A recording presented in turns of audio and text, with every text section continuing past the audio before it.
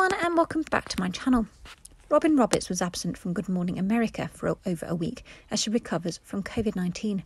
Luckily, the TV star's symptoms are mild, but she is not taking any risks by staying in New York City, where the cases are currently high. Robin has kept a low profile on social media while she recovers, but via her dog Lucas's Instagram account, she's been sharing photos revealing that she has been resting at her country home in Connecticut with Lucas and her partner Abilene. In a new photo posted on Instagram, Lucas was pictured hiding in the snow-covered garden, and fans were quick to use the opportunity to wish Robin a speedy recovery. "Get well soon, Robin," one wrote, while another commented, "Take care of Mommy, Robin." A third added, "Please give my love and well wishes to Mama Robin." A fourth remarked, "I'm sure you have been Mama Robin's best medicine to getting better." Robin was noticeably absent from GMA, where she is one of the main co-anchors alongside George Stephanopoulos and Michael Strahan since last week.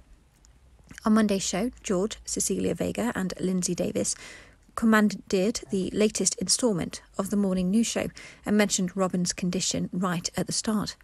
As mentioned last week, Robin has tested positive for COVID, so she's out for a bit, George said, followed by Celia adding, "Her symptoms thankfully have been mild. She is home resting. She's going to be joining us when she's feeling better, and we are thinking of our friend this morning," to which Lindsay responded, "Of course we are."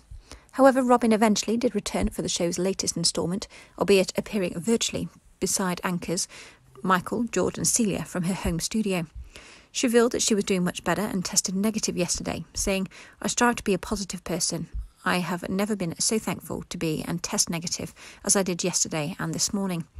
Robin further elaborated that her symptoms were quite mild and that she was able to recover at her country home, but it was the support of those around her that got her through. Thanks for listening. Please like, comment and subscribe.